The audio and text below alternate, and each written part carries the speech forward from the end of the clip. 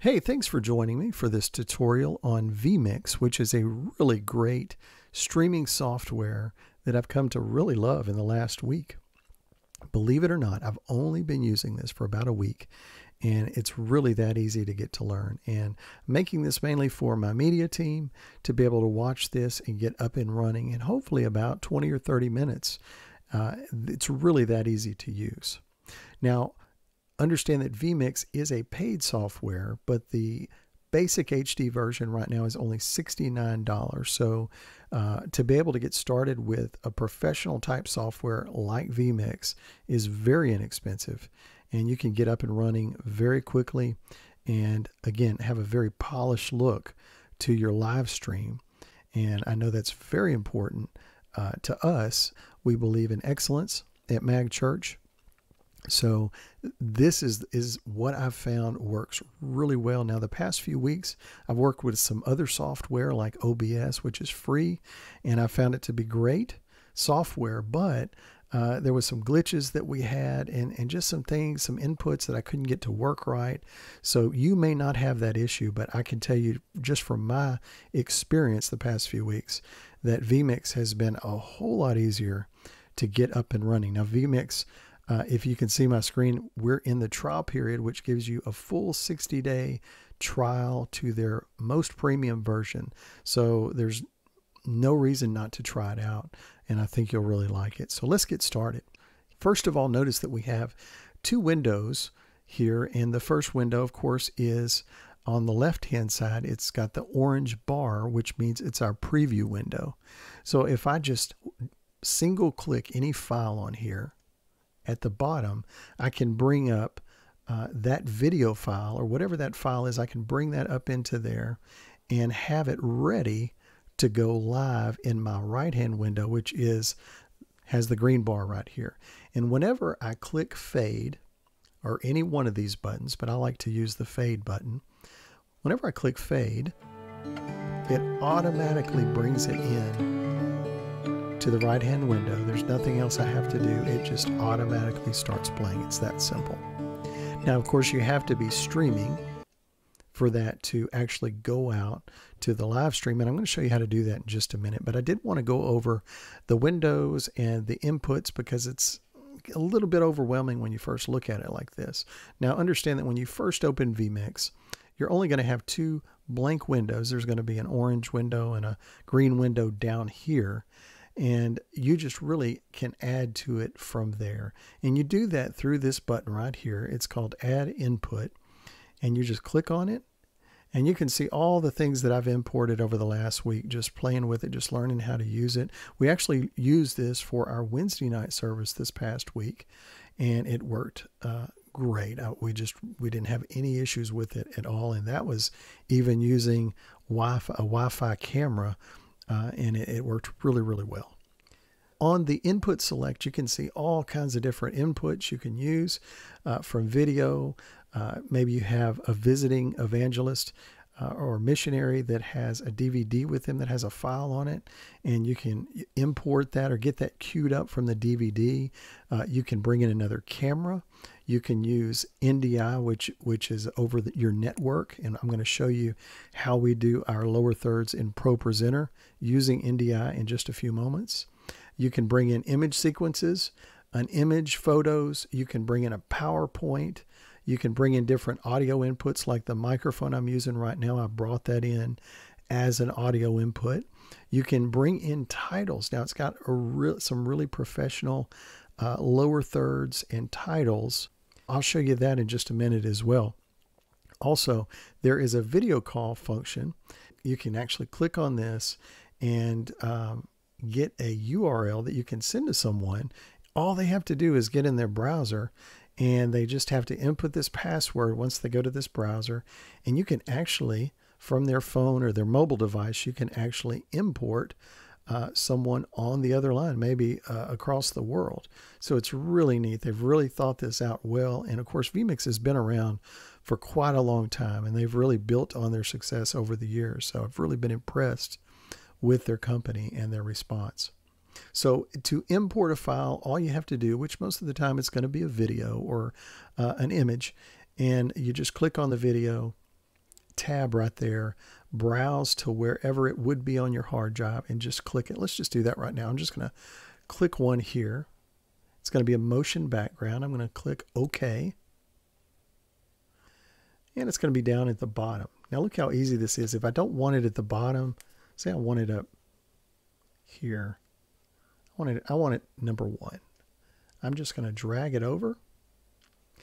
And there it is. You also have the option when you import, if you want it in a certain number, a certain sequence, you can always browse to the file and you can click the number. If you want it as number 1, you can click number 1 right there. Click OK, and it just imports it as number 1. Now, sometimes you have a motion background that is a little too fast or maybe even a little too slow. And I'm just going to show you this one just as an example. Say it's going just a little bit too fast. You can just slow it down. You right click, show hide playback speed, and you can slow it down in here. Or you can speed it up. Now, another important thing is when it gets to the end of this, unless you click loop, it's just going to stop. So for something like a motion background or something like that you would want to continue looping, you would just click that and it's going to continue to loop. You can also uncheck the audio because there's no audio to these files. Okay, if you wanted to take that slider off to give you more room, you can right click it and hide it again. Okay, something that is quite easy to do on here if you're not careful, if you accidentally slip and press close, you can actually close out one of your files or several of your files if you're not careful. So what you can do is you can click on this lock down here and it will actually lock the interface to where there's nothing you can do on here that would close it out. Now it'll do other things, but you're not able to take any drastic action like closing out your files. And you know, if let me unlock it here. If you accidentally closed a file and you know that you closed it, you can always go up here to the restore and it'll bring it back for you. But in certain situations, maybe you had somebody else using the computer. I know in our situation right now, we're going to be using this computer for ProPresenter 7 and for the vMix software. So with 2 people on that, if someone accidentally closes something out, you may not know it's closed out until you go to look for it at the end or the beginning of service or during worship or whatever. And then you're searching frantically for it. You don't even really know what you're searching for, maybe where it is on the hard drive. So that lock will keep you from accidentally closing anything out or making unnecessary changes on the file. Now, real quick, I want to discuss the audio mixer here. It's pretty straightforward. And of course, this is our master fader. But all of these other files that have audio with them, even the ones that don't have audio, still show here in the interface. And they're all named, of course, what they're named over here. But you'll notice that each of these have an M, which means mute. Now, if it has the green around the M, that means the audio is on. It's not muted. But like this one right here, which is our ProPresenter lyrics, we don't have any audio with them. So I just keep it on mute. There's no reason to have audio with that channel. Okay. But your faders, you simply slide them up and down. If it gets a little crowded, the only thing I have to be careful of is they'll go down to the 3rd level here, and sometimes I'll be looking for it and I won't see it. So what I try to do, I try to keep as few input files here as I can, and I try to keep all of my faders visible here, so I'll be able to see them at one glance, as well as my input files if possible. Okay, so now that we've got the basic interface down, how do we actually live stream from vMix? It's very simple. There is a stream button down here, and once you get your social network set up, whether it's YouTube or Facebook, all you have to do is just go down here and click stream, and it'll turn orange or yellow for just a few moments. Then it's going to go red fairly quickly. And once it goes red, there it goes. Once it goes red,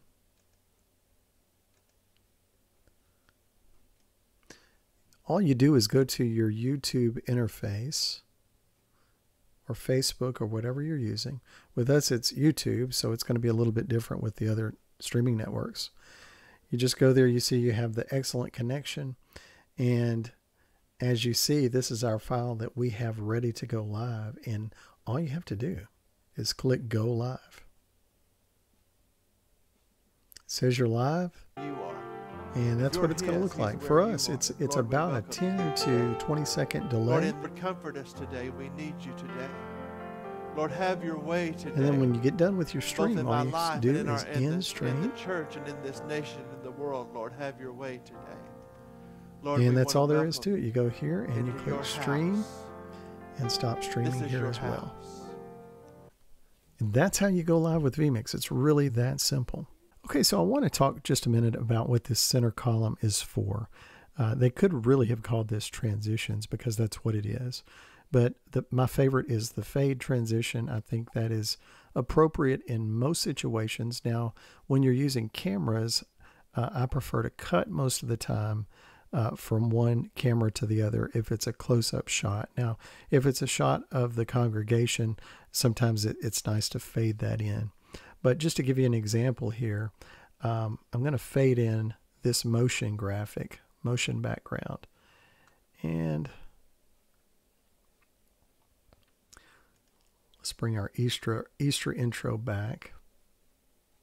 I'm going to restart that. And I'm just going to do a wipe on this one. And so that's kind of nice every now and then.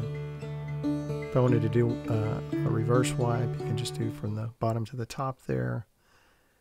And the cut would just cut to it. There's no fade. And I don't remember if I mentioned it, but you can also do a fade transition by this bar here.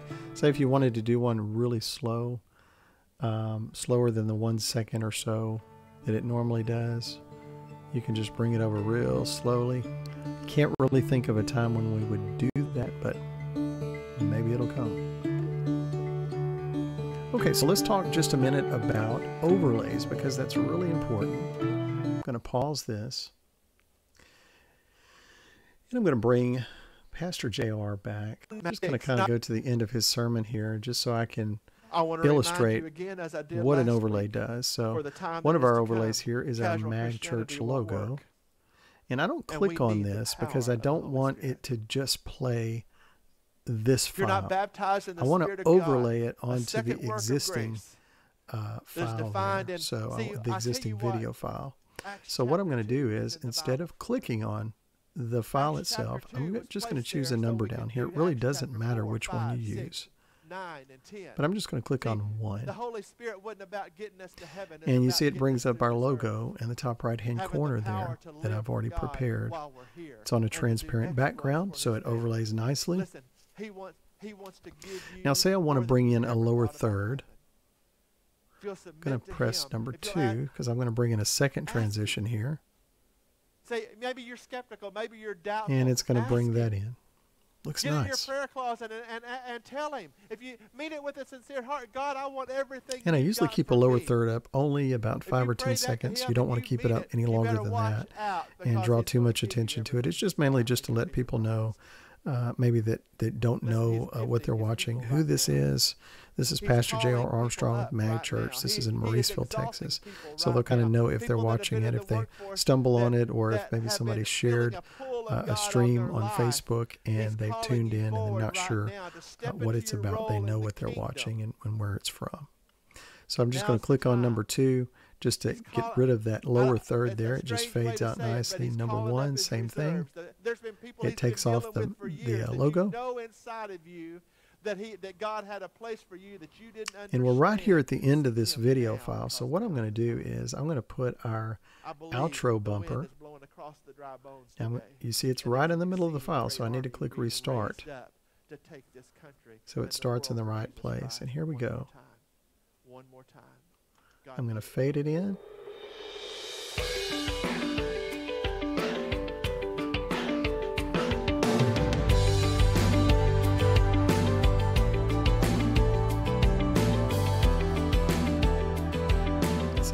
That is, what a nice ending to give instead of just cutting off your stream. And this is actually when I edit our sermons, this is actually the bumper that I put on the end. So the outro, I should say, that I put on the end of those. So this gives it a way to do that live, and it gives a very professional feel, again, to your live streams. So I just wanted to show you how to use the overlays and how simple they are. Now, when you bring an overlay, you can click and bring them on down here and remove them from down there, or you can click down here and then you can remove them from up here. Maybe you're ready to fade something in and you want to fade that overlay out really quickly, and you don't want to go down here and mess around down in this area. So you can just go click it from up there and it'll remove it. Now, the next thing that I want to talk about that I think is very important to the worship part of your service is readable lyrics on screen. Now, if you look here, this is our last Sunday service when we were not able to use vMix. And you'll see that all we could do really is just show the screen with the lyrics on it. Now, that's not too bad. But really, we wanted to get a closer shot of the worship team and be more professional in our lyric presentation. So this next Sunday, for Easter Sunday, it's going to be more like this. Now, of course, this file I just zoomed in, and I'm going to show you how we have overlaid our ProPresenter lyrics and how we can do that with an overlay layer. So I'm going to fade this in, and I brought in my Pro 7 lyrics through NDI.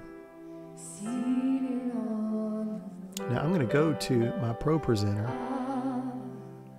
and I'm going to click on the right slide for this particular part of the song.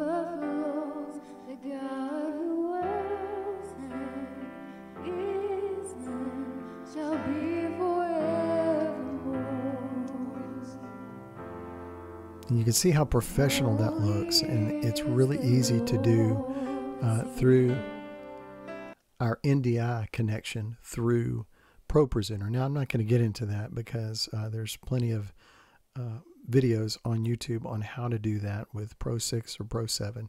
But it's very easy to do and set up a layer that actually, I'm going to show this to you, that actually shows the congregation the slide the way it normally is presented, just like we had it on the screen Sunday. And this would be similar to how we would normally have the slide in the sanctuary. Yet when we click on that,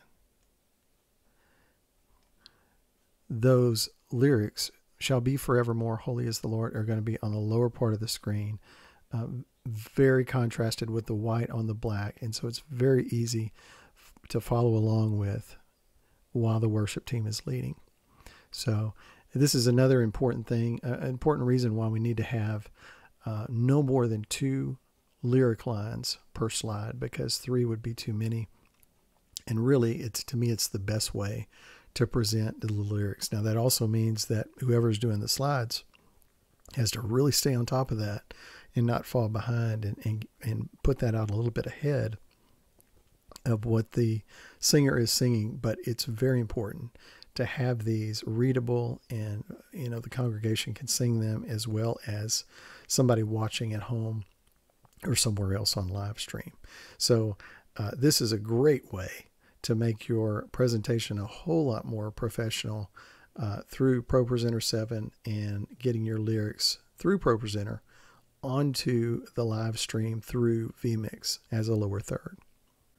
Now, the last thing I want to talk about is titles and lower thirds themselves and how to create those, because sometimes you'll need to do that on the fly. Say if we have a visiting evangelist, visiting missionary, it's very easy to add these on the fly. So let me just give you an example here. Let's go back to our video here with Pastor JR. Now, this is another thing. We need to make sure that we click on the overlay and make sure it's gone after the worship service is over. Now, I'm just going to bring up that lower third I have here. I almost clicked on the video file, so we've got to make sure we don't do that. Got to click on one of the numbers to make it an overlay instead of a video file. So if you click on number 1, or number 2 or 3 or 4. Depending on the version of vMix you have, some you can only use one layer.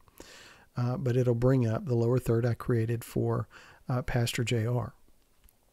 Now let me show you how easy this is to create on the fly.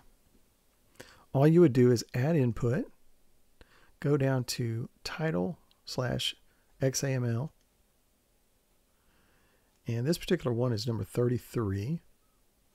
It's right here, but let's go to the peach colored one.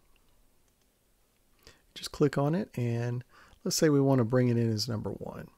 We're going to click on number 1, select OK.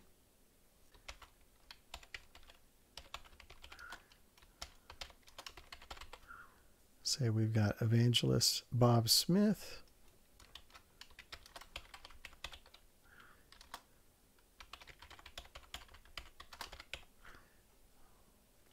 All right, and then you just press live. And it is in the number 1 spot. And I clicked on the video like I should not have, but all I have to do is just go right here and select it as an overlay. And there we go. It's right there. Now, to me, that's a little too big. So what I can do is I can click on the little wheel there for settings. Bring this down just a bit. And what I'm going to do is make it a little smaller, and then I just take my pan function and bring it down. And that's it. You just click on X, and look at that. It's ready to go on the fly. All there is to it. Now, there's a lot of other things in vMix that I haven't covered. A lot of it I really haven't dove into, but this really, everything that I've shown you really serves the purpose of what I needed to do at this particular time. But there are different things. There are recording functions that we're going to be using for the different PTZ cameras, I believe. With some of the higher tiers of vMix, you can record up to 2 cameras at once if you have a fast enough computer. By the way, vMix only works, I believe, on Windows machines. So unless you are going to have some kind of Windows VirtualBox on an Apple or Mac, you cannot run vMix. It's a Windows only product unless you modify things on your Mac to be able to run it. So I hope this helped you today. I hope it's able to get you up and running. And if you have any questions, just let me know. Just put something in the comments below, or you can let me know some other way, and I'll be glad to research it for you if I don't know and get back with you. Thanks so much.